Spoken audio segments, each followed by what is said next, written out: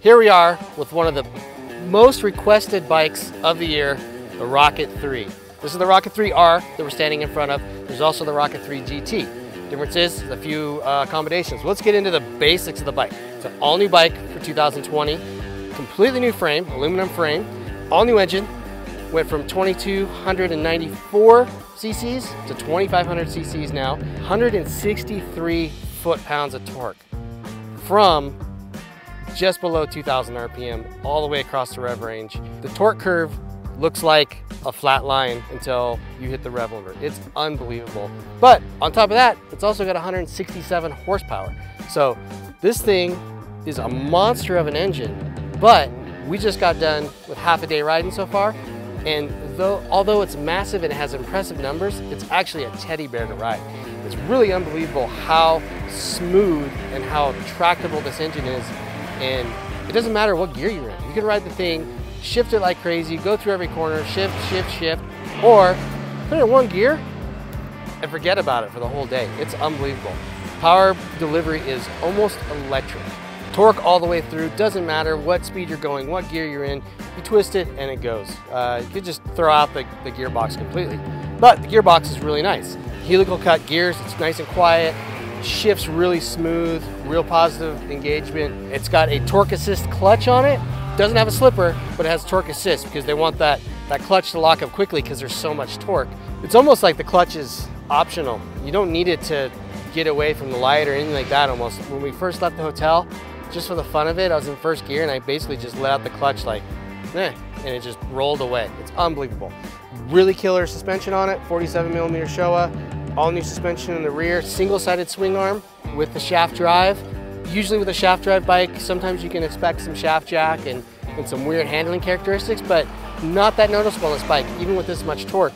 There's a tiny bit of shaft jack, but it doesn't really mess with the handling at all so far. Up front, really nice front end, pretty planted, really kind of medium to slow speeds on these really tight corners. Feel a little bit of wiggle in the bar, a little bit of chatter, but I think if we get into the clickers a little bit and change some stuff around, I'm pretty positive that'll go away. It could be just my weight further back on the bike than someone that weighs less. Stylema brakes, Stylema calipers on the front from Brembo. They stop this bike phenomenally. The bite is strong, modulation is excellent, and they have a really good feel. The rear brake, not as much. You do lose a little bit of feel in the rear, kind of mushy feeling, but it still has a lot of power. So even though it feels mushy in terms of feel, like you don't feel what it's doing, it does have a lot of power and it slows the bike well. Super comfortable riding position. Two riding positions for this bike. On the R, you've got mid-mounted foot pegs, and on the GT, you have forward controls where that space is down there. The R, you can adjust them up and down. The GT, you can adjust them forward and back. I haven't ridden the GT much yet. I've sat on it. Forward controls, to me, always kind of a love-hate thing. They're comfortable for long distances, but then after a while, they're not. Mid controls like this, thumbs up for me all the time. You're above your foot pegs. They're not tucked back underneath you. They're just kind of comfortably sat like a chair, and there's tons of ground clearance. I haven't even drugged the pegs yet. We've been trying to really get it through the corners, and so far, tons of cornering clearance, and it's comfortable. Reach the bars. On the R, you've got flatter, wider, more forward bar, a little bit more sporty. It's a nice, comfortable reach for me, just slightly canted forward. I'm 5'10", kind of an average sized dude. So for me, it's just a little bit canted forward, kind of sporty position. GT, more pullback, higher rise, nice and comfortable. Looks like it'd be great for long distance touring.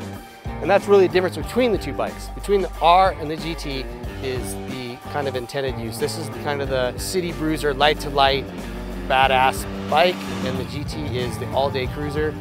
Throw the highway accessory kit on it that has bags and a bigger windscreen, and you're set to go touring. So far, really impressive bike, really, really solid package, put together well, and I really can't find much fault in the bike yet. We're gonna hit the road a little more, and I'll check back in with you when we get back to the United States with the rest of this review.